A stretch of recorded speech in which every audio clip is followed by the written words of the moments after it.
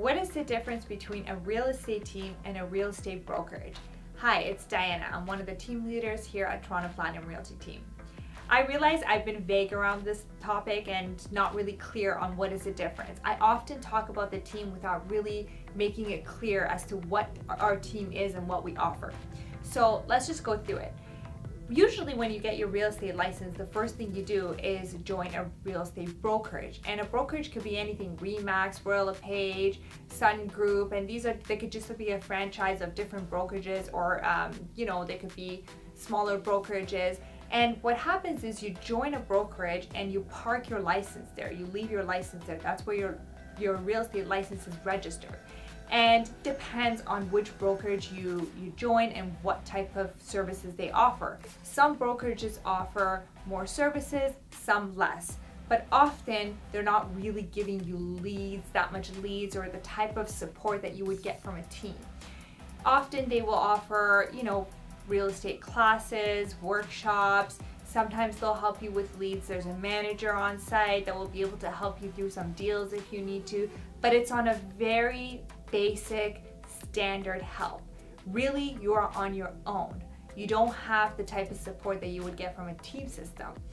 Now, let me talk about what you would get if you were to join, for example, our team. I can only speak for our team. I don't know what other real estate team systems offer, but I will say we offer a whole lot. So when you join our team, you get an onboarding training.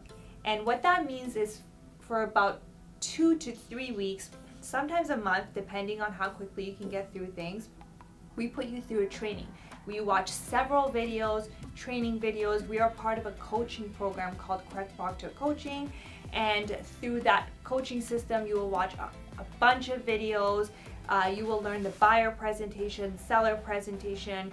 You will learn different objections, different selling points, how to deal with different personalities. We offer a lot of different training around selling and making sure that we set you up for success. Now, once the training is over, you will start taking appointments. Now, what does that taking appointments mean?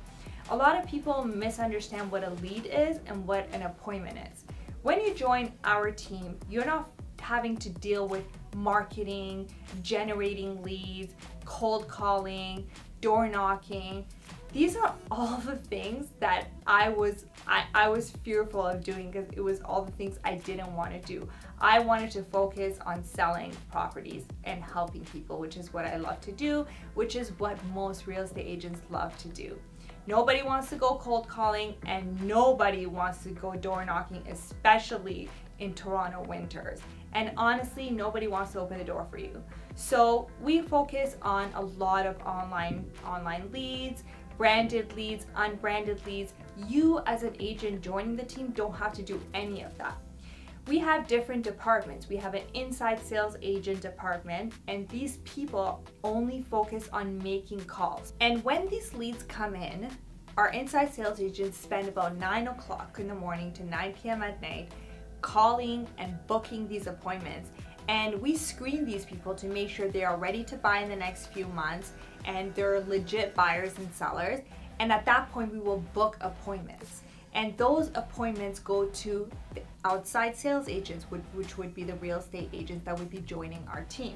So really, you are meeting with ready buyers and sellers who have put up their hands, who have actually come into our system voluntarily. So we're not chasing anybody.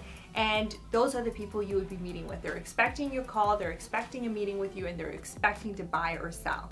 So this leaves a lot of room for you and a lot of time to focus on selling, to learn about the business, to learn about selling, to learn to find properties for your clients, to focus on the things that are really important and the fun part of being a real estate agent.